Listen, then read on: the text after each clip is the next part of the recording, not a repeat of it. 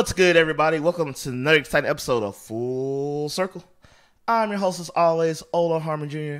Please feel free to follow me at Harmon Jr. on all your favorite social media sites. You know the drill, people. And guess what? We're finally posting TikTok. So yeah, do some dance challenges with me or something. I don't know. Whatever you young kids are into. But as always, we have another great show for you this week. And we have a new guest to the show making his debut. One of my old-time journalism friends, good friend, great guy. We have Tyler Chancey joining us to the show today. Woo! How are you doing today, sir? Oh, I'm feeling hyped up. Thank you so much for having me on. Always. It's been a long time coming. And Tyler, just in case people don't know, who are you and what do you do? Well, you did say we have rubbed shoulders before, but yes, I used to write quite a bit for the Game Fanatics, the GameFanatics.com. That's where Odell and I kind of met and did a bit of the journalism before. Brief shout out to Mr. Charles Powers and his wife Bridget for keeping that site going and promoting a new platform for voices in the industry. You guys are awesome. Stay awesome. And but other than that, I've still been doing the journalism thing, letting my opinion and my thoughts on the industry, current events, and gaming as an artistic medium, as well as new modern entertainment sing across the interwebs. And I'm still doing that at techraptor.net. And I am very slowly returning to the world of Twitch streaming, reviving my pile of shame, or my backlog if you prefer, streaming as of right now Friday afternoons at 3 p.m. Eastern Standard Time. My Twitch channel is DigiDesperado26, capitalize the D's, all one word. And just recently I finished the remake of Demon's Souls on PlayStation 5. As for stuff going forward, we'll see, so stay tuned there. I'm also very active on Twitter. You can follow me there at Darth Rahu, R-A-H-U, capital D, capital R, all one word. Well, there's quite an impressive stacked credentials you got there, sir. And I must say, I really want to jump into the remake of Demon's Souls because I guess this is the time to do it. I've never been, a Souls fan, Soulsborne, as I guess the genre is called now. Your Sekiros, your Demon's Souls, your Bloodborns. They just never been for me. So I'm thinking I'm going to take the plunge because the Demon's Souls remake looks amazing. And I guess I just want to at least beat one of those titles from that genre at some point in my life to say that I did. I'm the soul-crushing difficulty. I feel like I've beaten hard games in my life. This is just another form of a challenging title, but we'll see. I don't know. I would definitely say the remake of Demon's Souls would be a good place to get into because I kind of mentioned this before when I was talking during my streams of the game. The remake, they added a lot of small quality of life stuff that really makes the experience flow a lot better and much more accessible compared to the original, which was very much a rough draft of what would become the much more popular Dark Souls series. Because there's a lot of stuff in there that I cannot go back to anymore, which is why I struggled so much with finishing the original. So the remake was my opportunity to kind of put that particular black spot to bed. But if you're just new coming into the Soulsborne series, it's a pretty good place to start. All right. I'll definitely do that. And I probably won't stream it because I don't want people to see my frustration of getting dominated so horribly for so long. but I digress because this week we're talking about actually some pretty unique things, and I have to say, people, for once we're not talking about Nintendo. I got you, because we are talking about Nintendo, kind of. They're always doing something.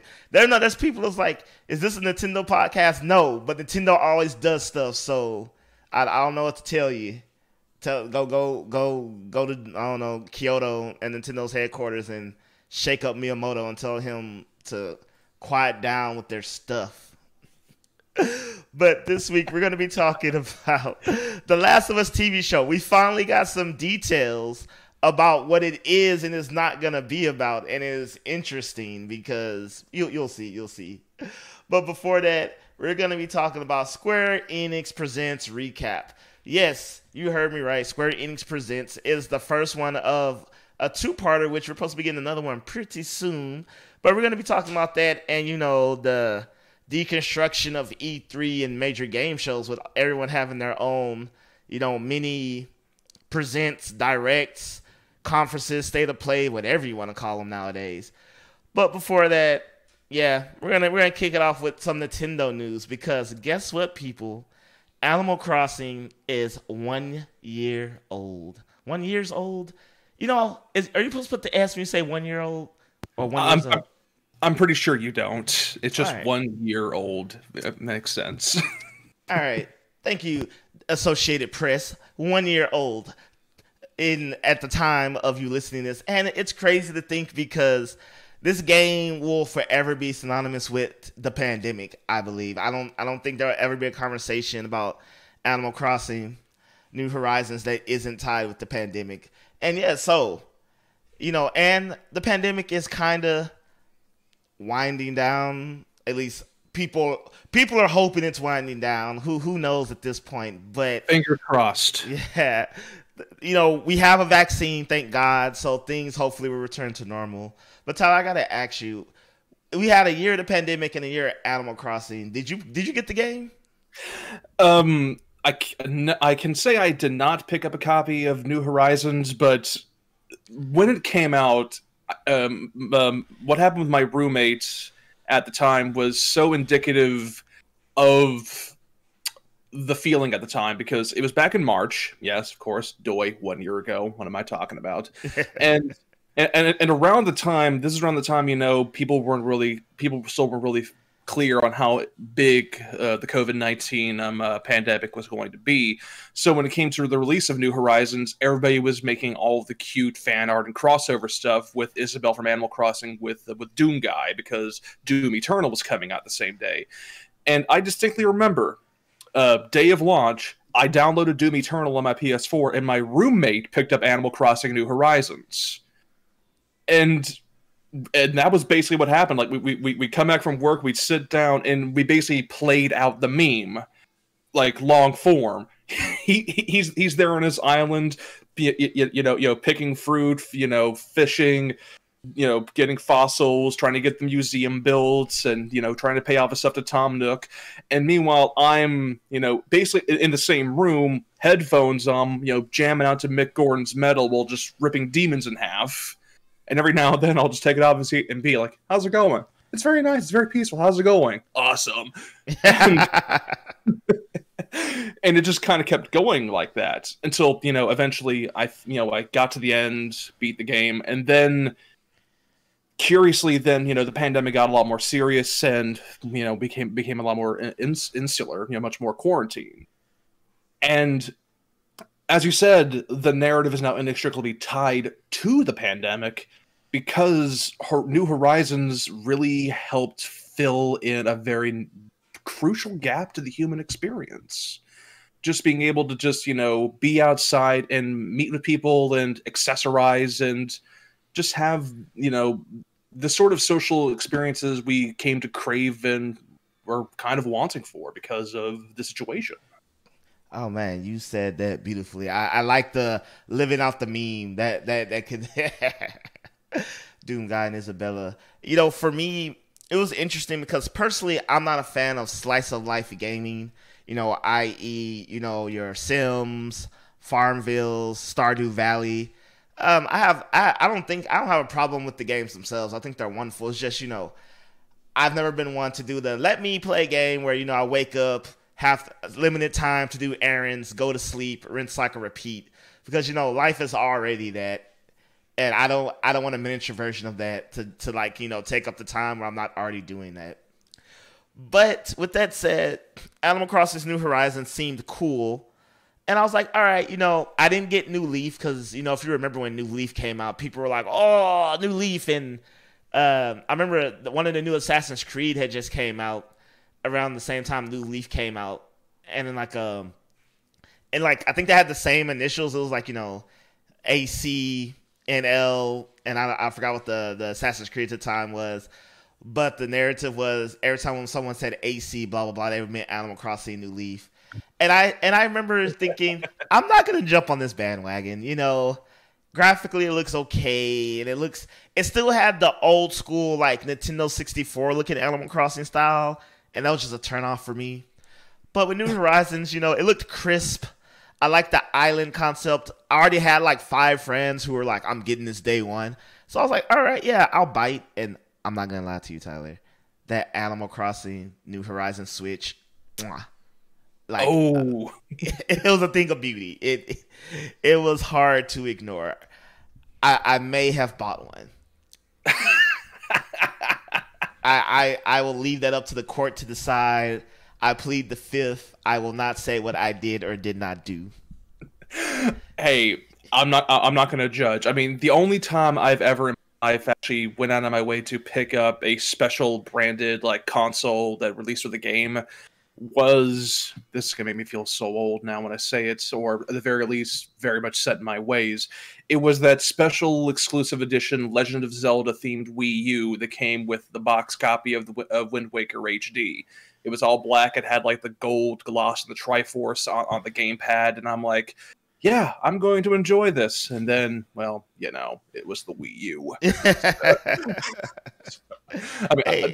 I love that machine to death. It had some really good games on it. It just, no, as hardware, like that was the biggest fault with that platform.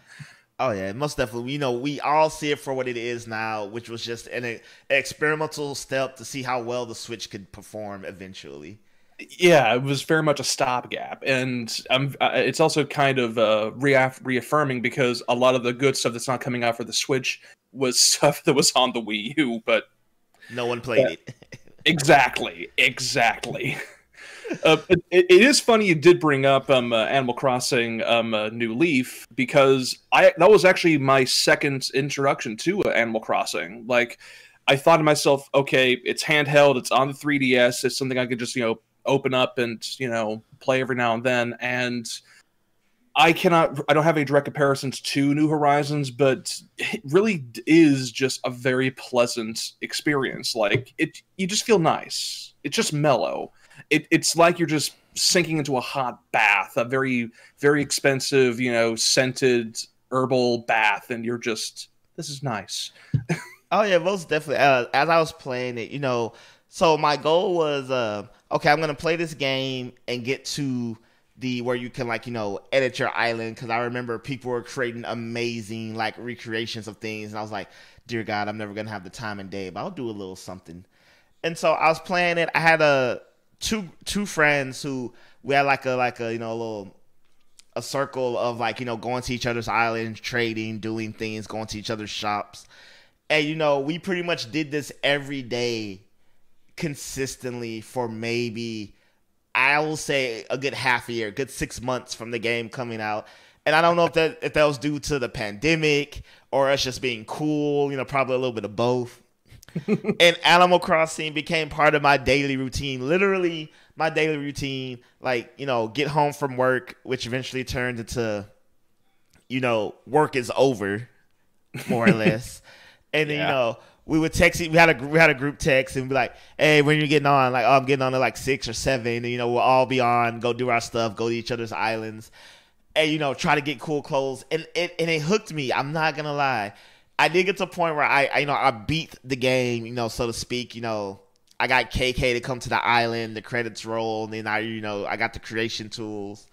And then I realized, dear God, I suck at this. I cannot make a beautiful, what is in my mind cannot be transcribed onto my island.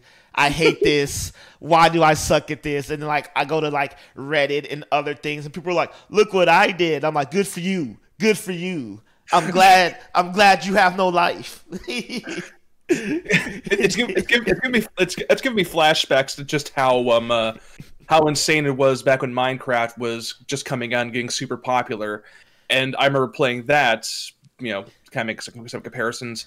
And in my head, I'm like, okay, I've done a thing where I can basically use water to give myself a sky fortress. That's neat. And then I look online and I find that somebody has recreated the Mines of Moria from Lord of the Rings or the Starship Enterprise. And I'm just, this is nothing. What am I doing? I know. It's like, Minecraft is on another level because you can literally create anything. Like, you see people creating, like, the 16th chapel and, like, Yeah. full versions of cities. And I'm just like, okay, no, like, you're transcending good. This isn't a matter of, like, you could give me all the hours of all days and still I could not do this. When you have to start actually like doing like floor plans and actually start like rationing out work shifts for what's supposed to be entertainment, I think you might be dedicating a little too much time to it. Oh, and since you did say New Leaf, it kind of messed you up. I did a bit of the Google, and it looks like 2013 Assassin's Creed 4 Black Flag was coming in stores. There it is. So ACBF, ACNL, I can see all of those things kind of like blend together. Yeah, it was a crazy time. And oh my god.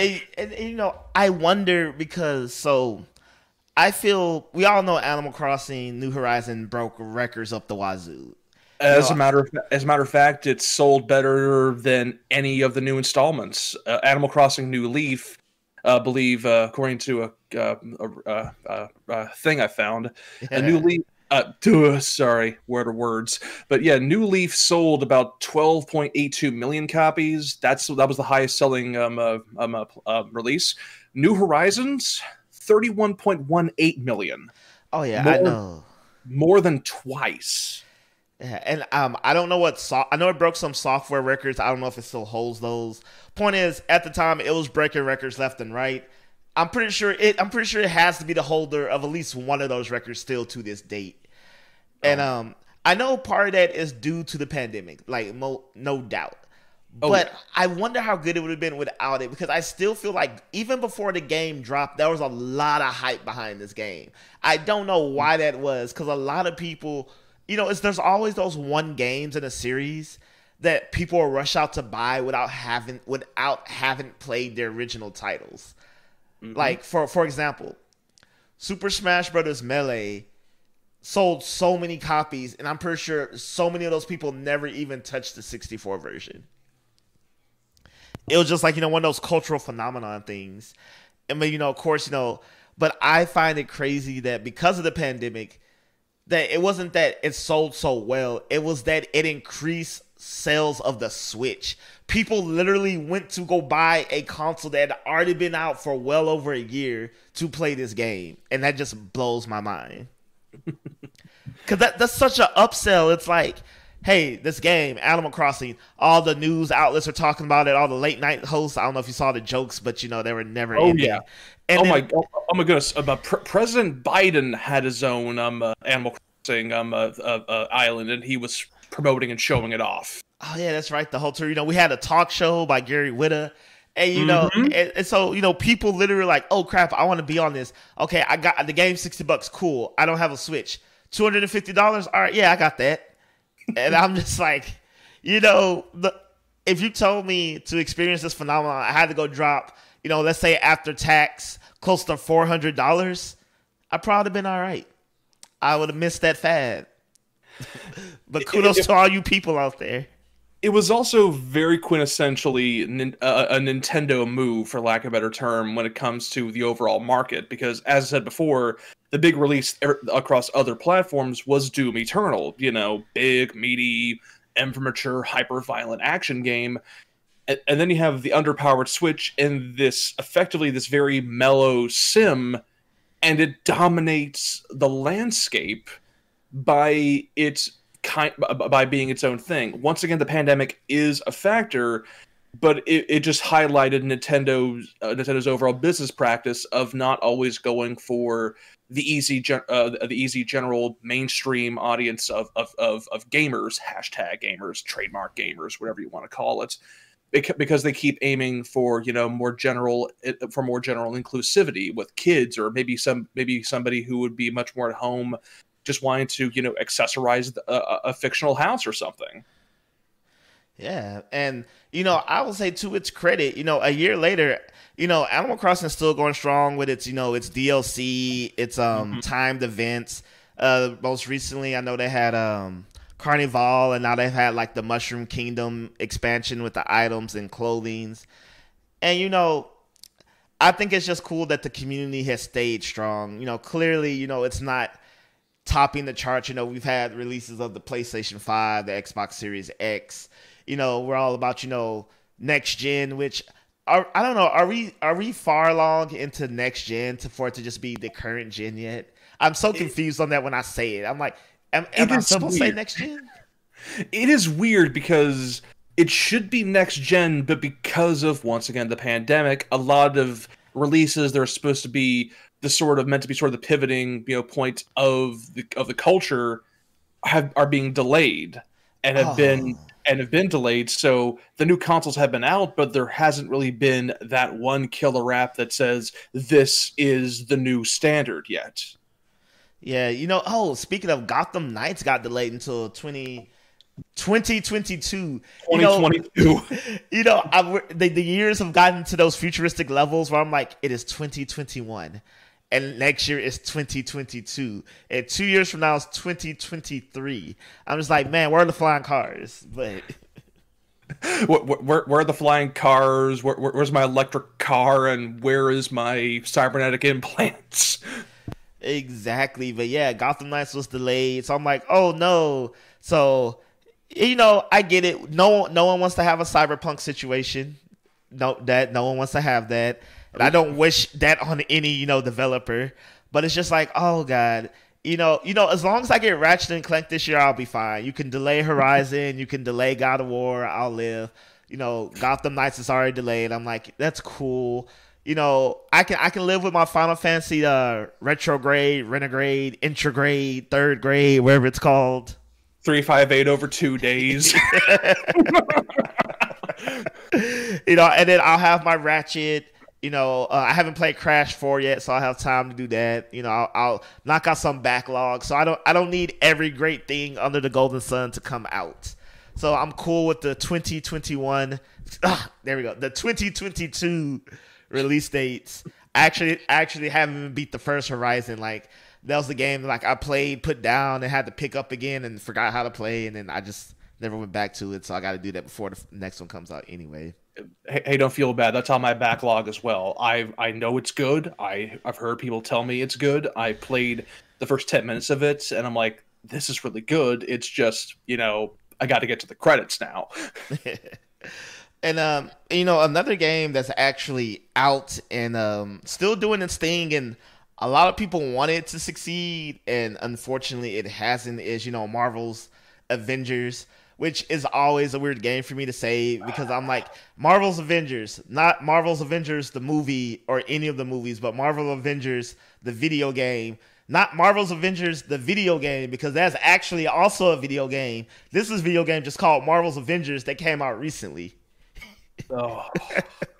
It needed a subtitle.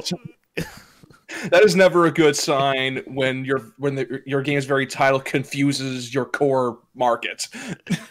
Yes, I'm like, why don't they call it Marvel's Adventures the video game? Oh, there is a Marvel's Adventures the video game that came out like a while back. Why don't they just should call it like Marvel's Adventures : a title, and there we go, confusion over. But you know what? It's gonna be okay because when the new Switch comes out, it's either gonna be called the new Switch or the next Switch. And hey, who cares? PlayStation, thank you for always using a simple numbering system. I don't think PlayStation gets enough credit for that. It's very utilitarian, but you know what it is. Yes. No. Oh, I remember it was the article when the Series X and Series S came out. So that this past Christmas cycle, there was a huge uptick on Xbox. Not One Series. X, yeah, Xbox One X. What was the last Xbox that came out before the Series X? Xbox One X, right? Yeah, it was the Xbox One X. It was Xbox One, then they did the sort of incremental one, Xbox One X, sort of like the PS4 Pro, and they had the more economical Xbox One S. And then for the next gen, Xbox Series X, and then Xbox Series S, kind of doing that same, more powerful or more affordable market they're doing. There we go. There was a huge uptick of Xbox One X sales between November and December, and I was like, we all knew it. Those were kids who wanted a Series X, and they're about to open a One X for Christmas, and we will all laugh. Maybe not at the time, but later. My gosh. So for all of Microsoft's stuff, the good stuff that they've been doing with Game Pass, everything else, I want to know who is making the calls for naming these machines, because why? They used to work at Nintendo, probably. That was my only guess. That is not a shot at Nintendo. It was just very Nintendo-like to name a console series like that. But I digress, because Marvel's Avengers, speaking of that was actually part of the Square Enix Presents presentation that we got. Segue. Yeah. You know how we do it here. And one of the announcements was the Avengers. We're getting the introduction of Hawkeye, and we're getting the Black Panther War for Wakanda expansion. And that's cool stuff, because I didn't play this game. I'm not gonna say my gut told me it was gonna be bad, but I knew it wasn't going to be what people wanted it to be. I was like, this is Destiny with superheroes, but a lot more grindy, and that's what we got. Make sure to check out Becky. The explosive new horror comic is coming soon. Shay is a woman who thought she had it all. A black man to build a black family and a black life. Until the night the demon in disguise returned. Is Shay the one to finally stop Becky?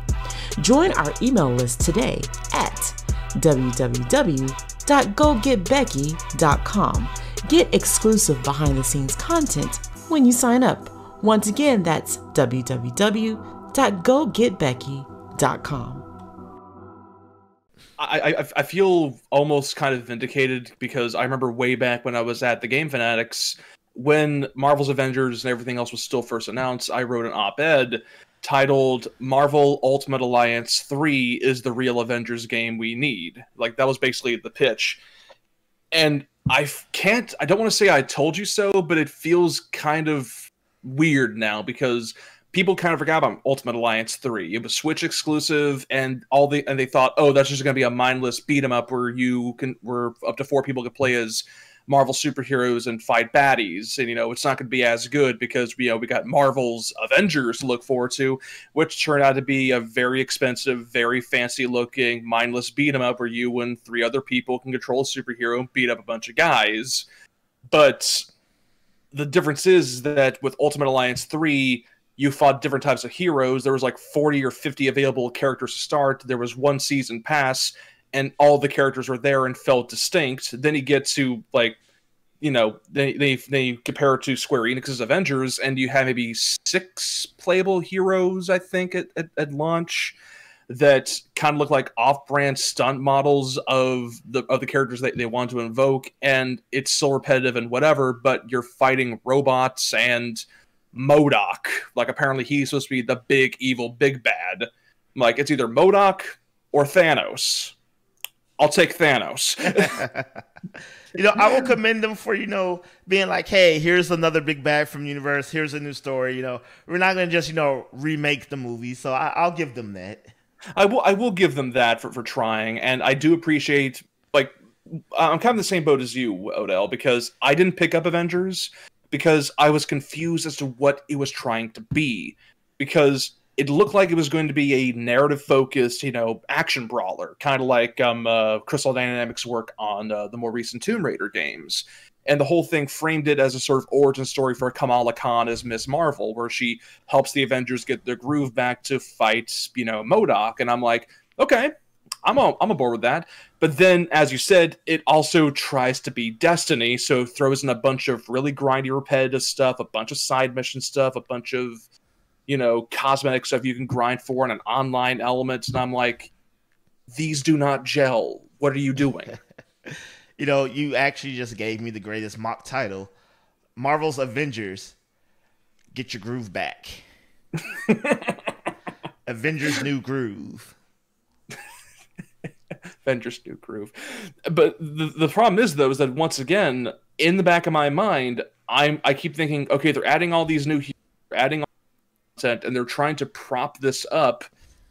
But then I look over to my Switch with my copy of Ultimate Alliance 3, and I'm like, I could just go back and play this. I don't need to wait for Black Panther and the War for Wakanda. I can just go to the chapter where you help Black Panther and the Dora Milaje fight off evil in Wakanda and just play as Black Panther.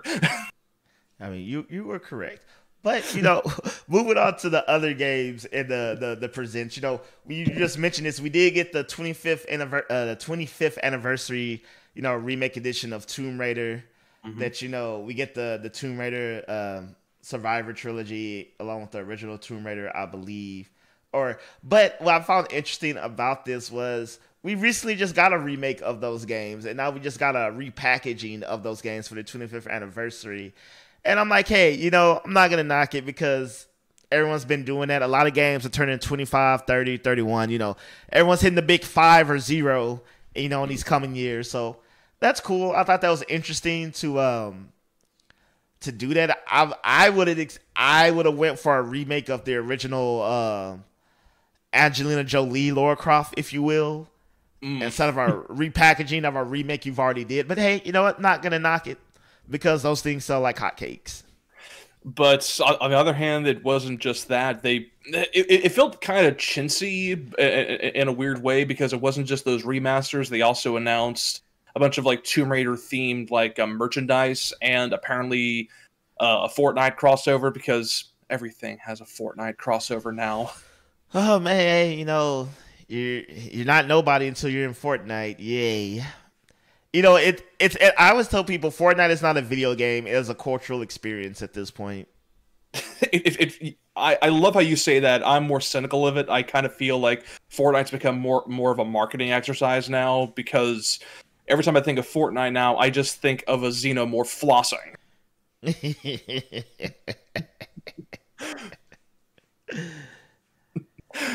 So, thank you for bringing some color to this. Yeah, I try to have a positive spin on things. There's a lot of things I am negative about on the show or people will perceive as negativity. So I try to always add some cheer in here. We also got the Square Enix Presents mobile games, which, I'm not going to lie. We got the Hitman Sniper Just Cause mobile. That was a big surprise for me. Didn't see that one coming. The new Pokemon Go style Space Invaders, which I don't know how that's going to work, but hey, ever since Pokemon Go did its thing, everyone's been trying to, replicate that magic, if you will, in some way, shape, or form.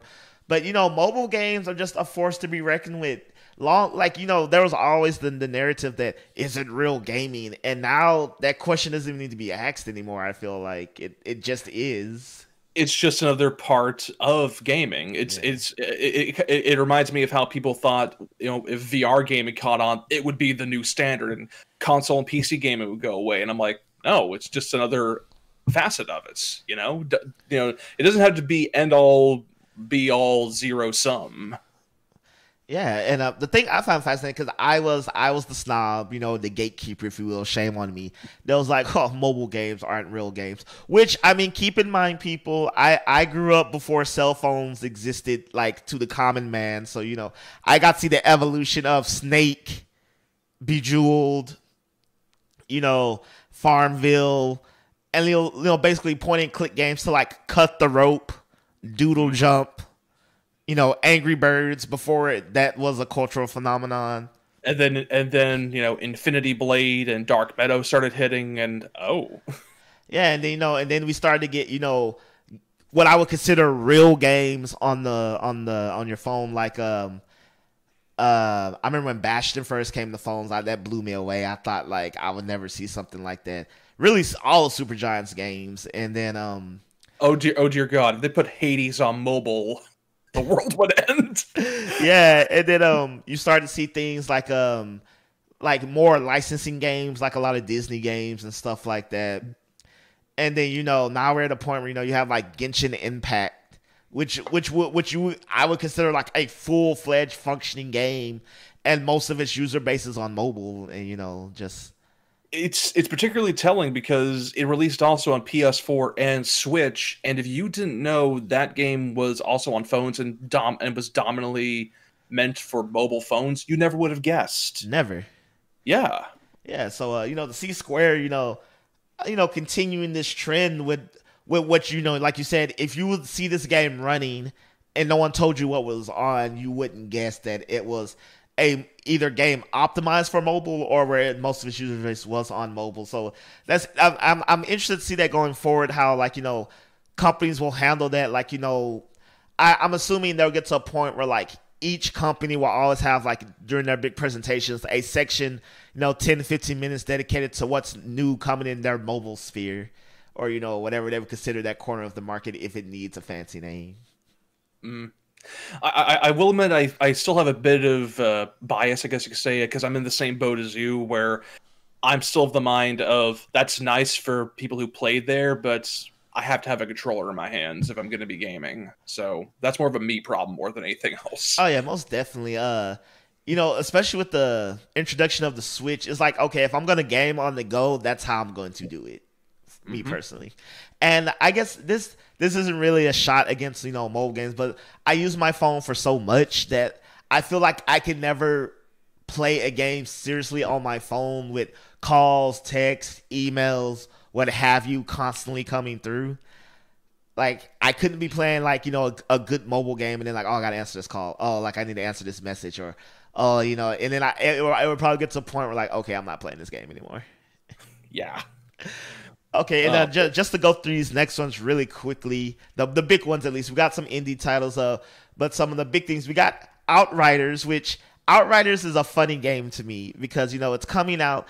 There's always good, big AAA games, if you will, that have hype around it that I'll never understand. Outriders was announced a while back, and people are like, oh, I'm waiting for it. I'm like, are we? Are we waiting for Outriders? Am I anticipating this? What is Outriders outside of the name? But we finally got a gameplay overview trailer, and I'm like, is this the first one? Because I swear, up until right now, I never knew what this game was even about. It was just apologies. Oh no, go ahead. The game actually kind of won me over because they released a demo, and I did give it a chance. And after a while spending some time with Outriders, which I think there is kind of a problem where you look at just footage of it, and everybody else has the same reaction as you, where it's like, what in the world is this? This just looks like a generic, shooter. And my answer is, yeah. That sounds really mean because People Can Fly is working on it. You might know them more from Bulletstorm and Gears of War Judgment.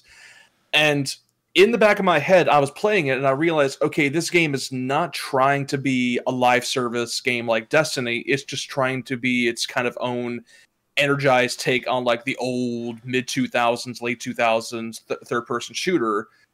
And I'm like, that's fine, but I think it's very telling that it's on Game Pass. It's going to be on Game Pass for Xbox platforms, which is where I think a lot of its longevity is going to be, because it's for a very specific sort of, I guess you can say, nostalgic market for it, where it's just an action game that has some online tacked on, and it isn't trying to be the next big online game that's going to become, a second job for 10 years, Yeah, man. I wish it success. There's all these games are a labor of love to someone.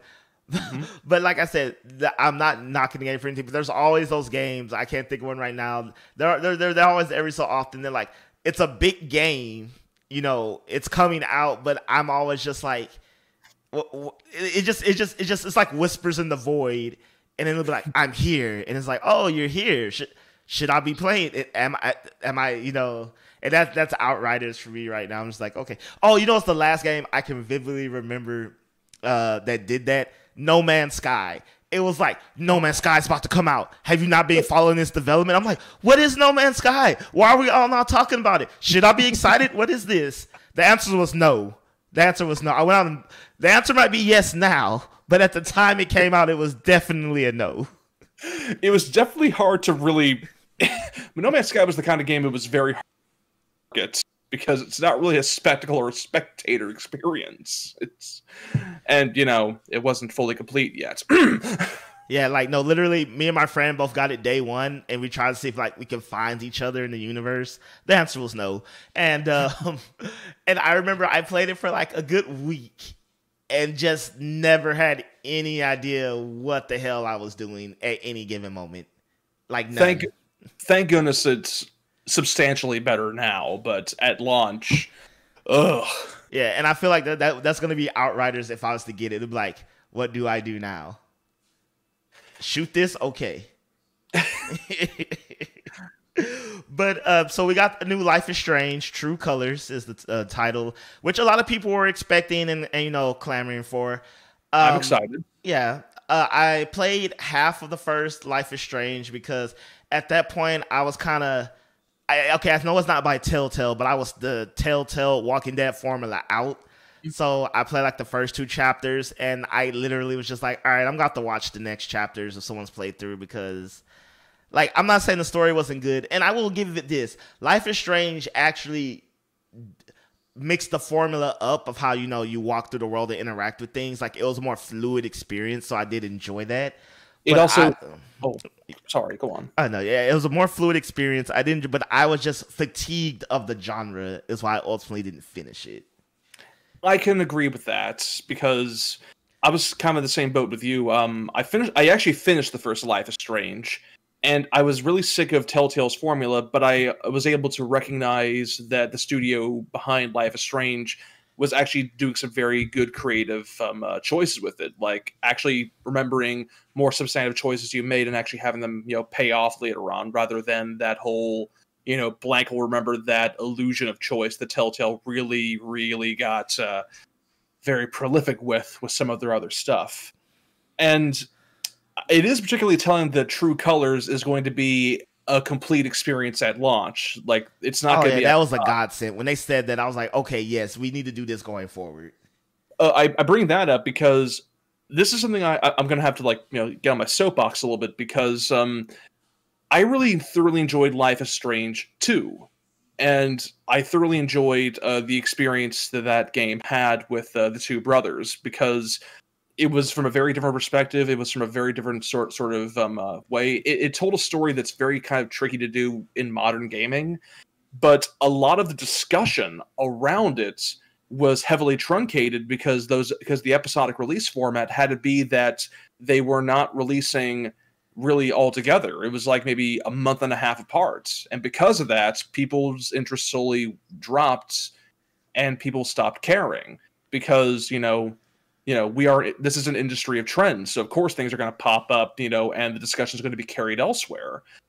And meanwhile, I'm here finishing Life is Strange 2 start to finish, I'm writing up stuff as every episode releases. And I'm like, why aren't more people talking about this? Oh, it wasn't all put together.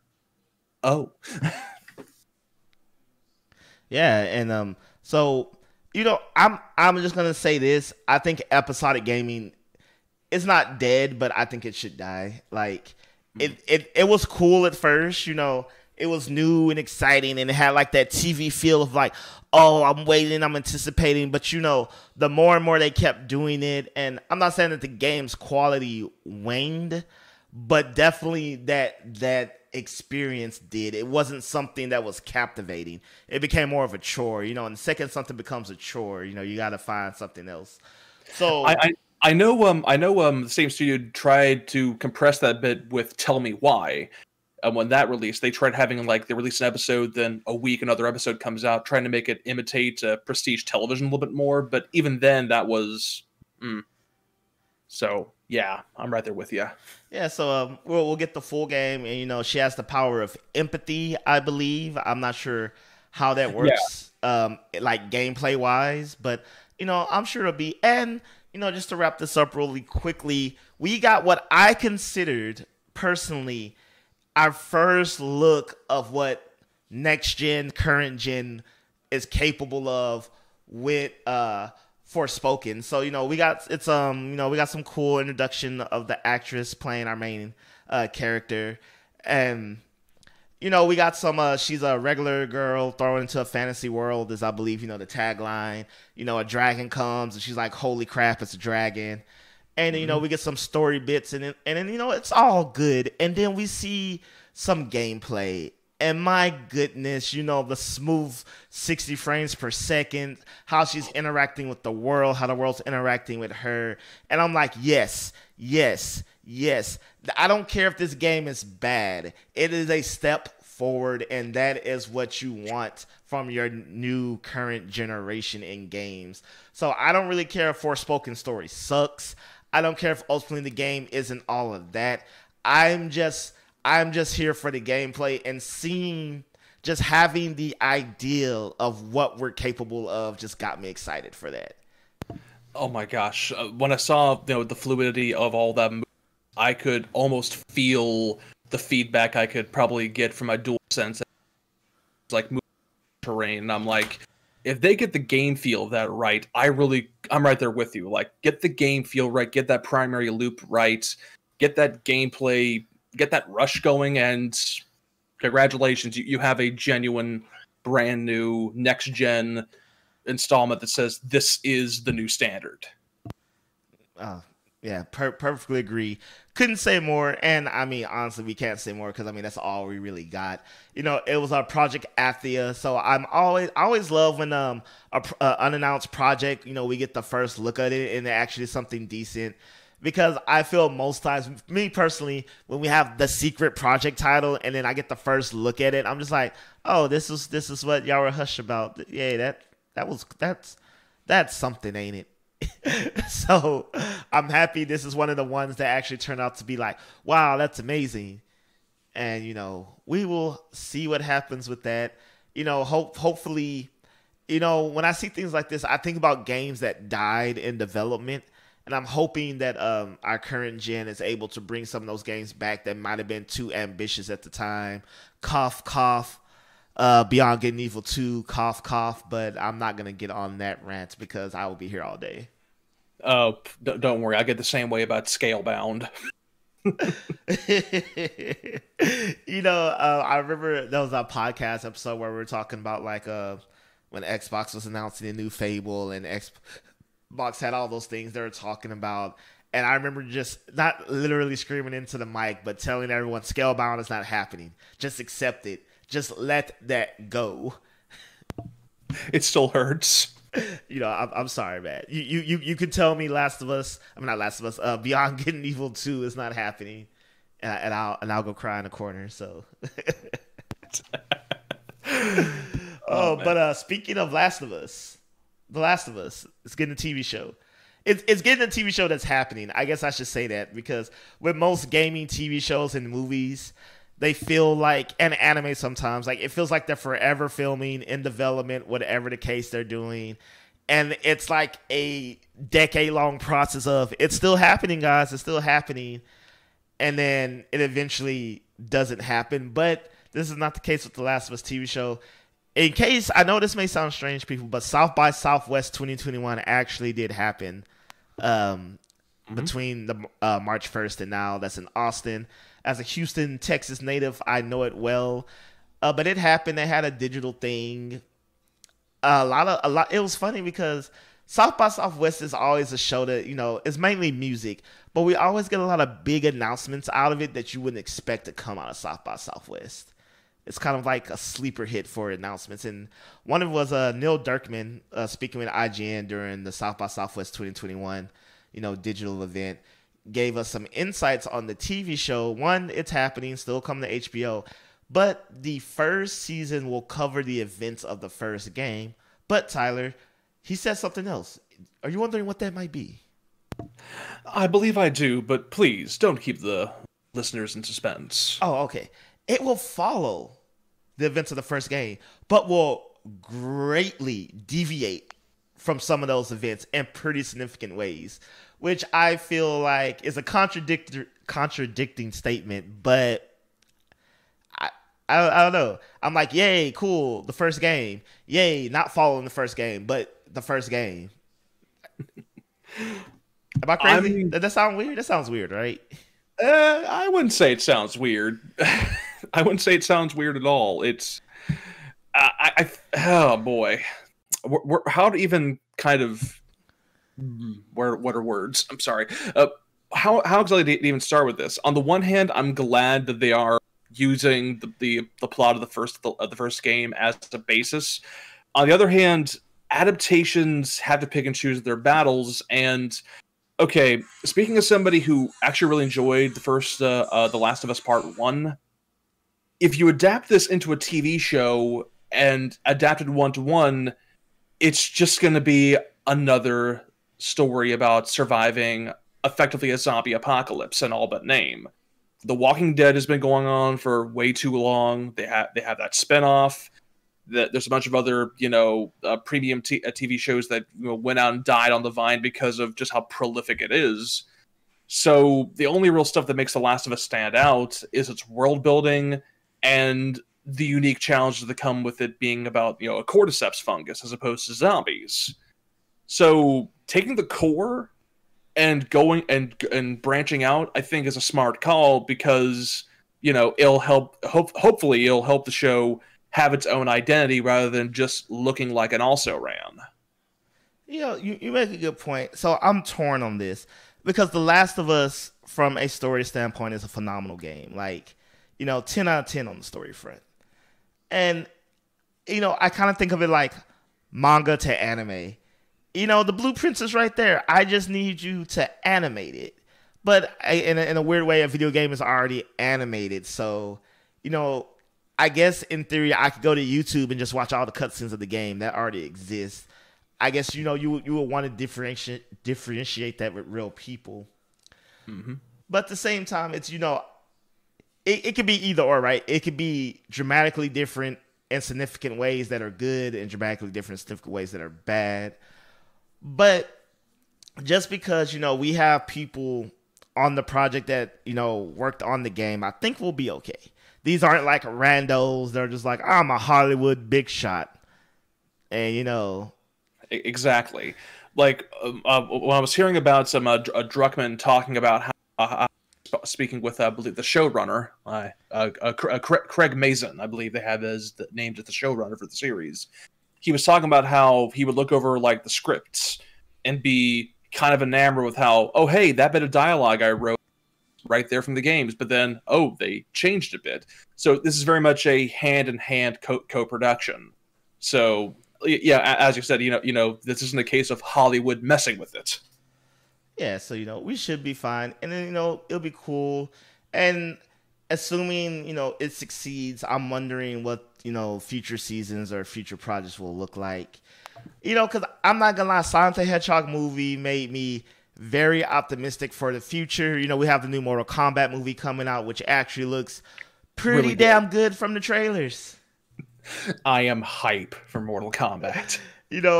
I'm really hoping it's not going to be a case of this is all the good parts of the movie, so we're just getting you to come see it.